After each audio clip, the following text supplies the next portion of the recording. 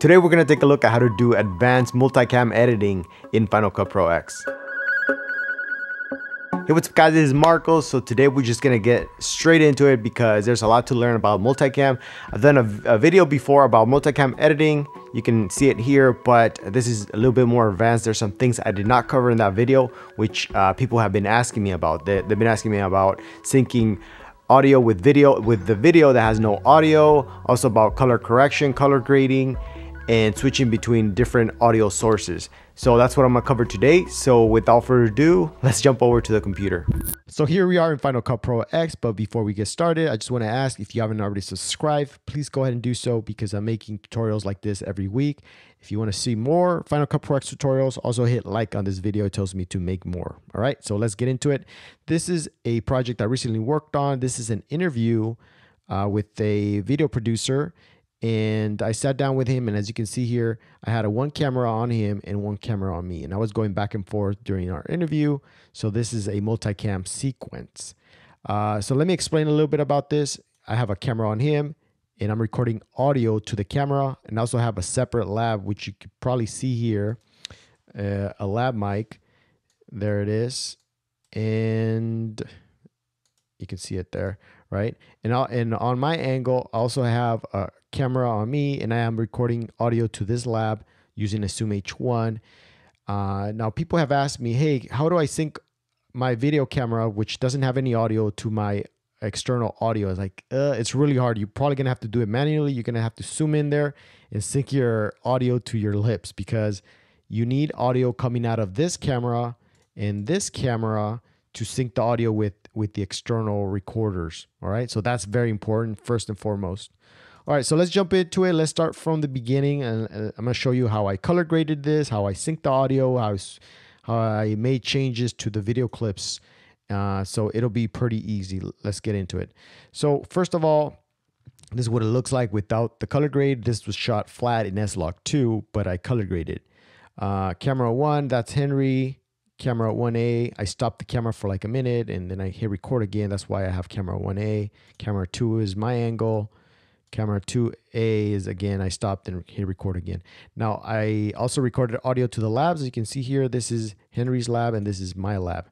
So I want to use all these for my multicam. So select camera 1, hold down the shift key and select my audio lab. So it selects all of these, right click, select new multicam clip.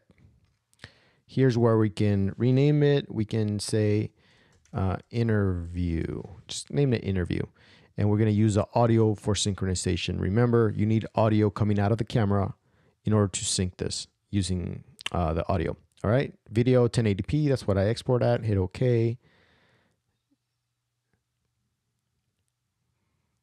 and here it created this multicam called interview. Let's double click it, and let me zoom out a little bit just so you can see a full picture of what this looks like. Let me zoom out like this. Okay, so you can see here at the top, there's the Henry's lab. Usually it's down here, but somehow this time it put the audio up top. I don't know why. I guess I know what it is. It's putting it by the naming. So audio, it starts with A, camera 1, C, camera 1. Okay, so I know what it's doing. It's being aligned by named. Okay, so here's the audio from Henry, and the first thing I'm gonna do is I'm gonna start with editing audio because it just makes it easier. So here's Henry's audio, and I'm gonna make sure that the speaker is set to purple because I only want to play the audio coming out of here. And I can also set the screen, you see, all purple, so I'm only dealing with this top track, which is Henry's audio. So what I can do now is just edit this audio like I would in here in Final Cut Pro X. I have a tutorial on how to edit audio in Final Cut Pro X, so check those videos out. There'll be links in the description for that.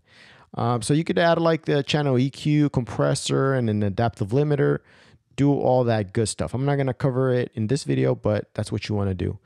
Once you edit the audio, then I would move on to my audio lab, and again, select this screen and select the audio, this little purple speaker. So I'm hearing the audio out of my lab, and I would do the same thing. Drop the channel EQ, do the compressor and the adaptive limiter like I show you in those videos, check the description.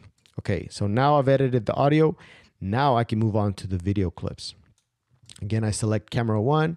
I select this, select the screen. So I'm looking at this angle. Now I'm gonna color grade it like I would any other video clip.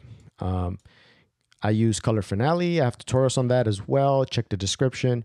Or you can just use what's built into Final Cut Pro X. So I could use like the color board or the color wheels. I like to use the color wheels. So drop it in there and select this inspector.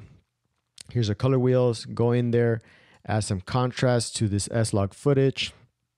Maybe drop the midtones a little bit. And the temperature looks good. I'll leave it there. How about I add some saturation?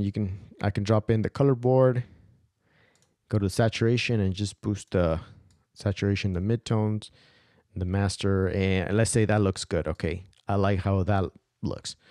I can also scale in, like let's say there's this tripod leg. I don't want to see it in the frame, so I can just scale in here like that and maybe move it down just slightly like that.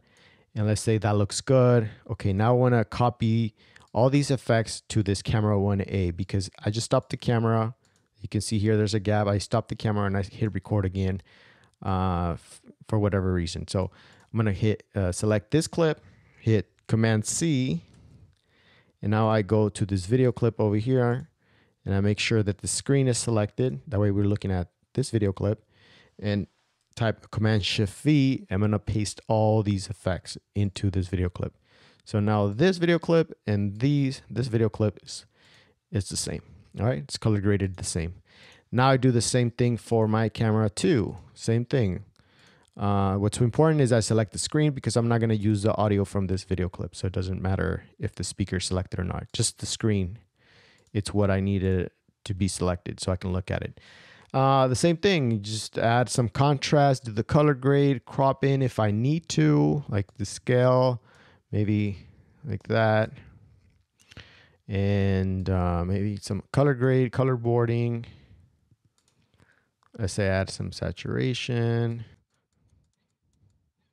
Okay, let's say that looks good. I mean, I'm just for the purpose of this video, let's say I'm calling it that a color grade. Hit Command C again, select this video clip down here. Make sure the screen is selected for this track, camera 2A, and move the playhead over.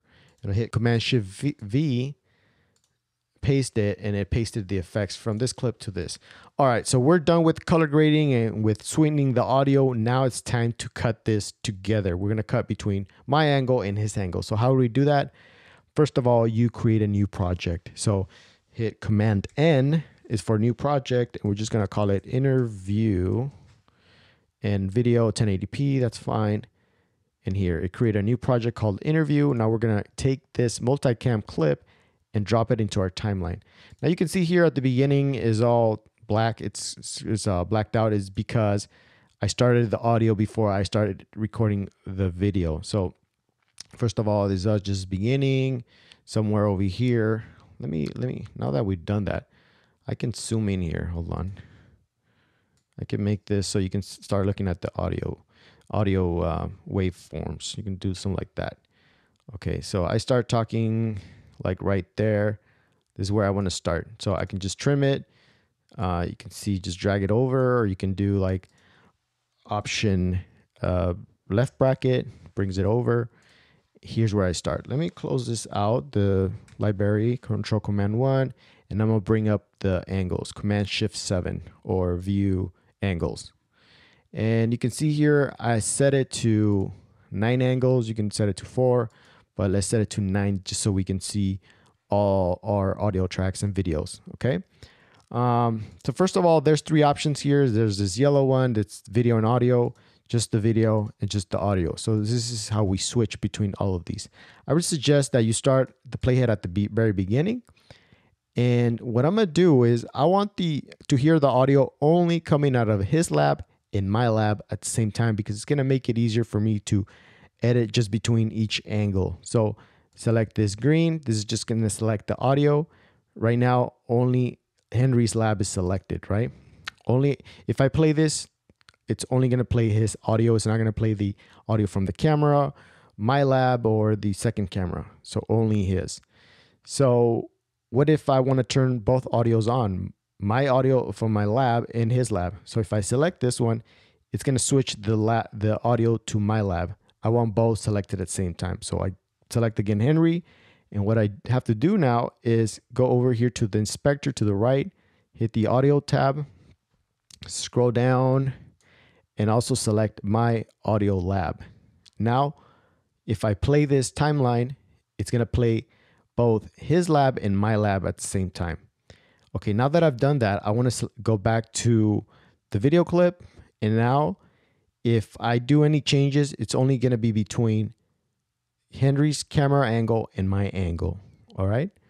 So let's say I play this, I'm playing it. And like over here, maybe I want to switch right here to over to my camera angle. So how do you do that? Make sure again, this is selected and I select camera 2. Now it's switched over to my camera angle. I play it, play the playhead, and like somewhere over here, I want to switch to Henry. Again, make sure this is selected and then select camera 1. And now I want to switch back to my camera, select camera 2.